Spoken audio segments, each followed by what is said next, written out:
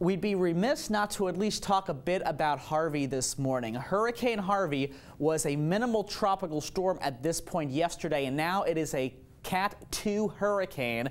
It needs to be Cat 3 to be a major hurricane, and we fully expect it to do so. Such an impressive shape here, very impressive.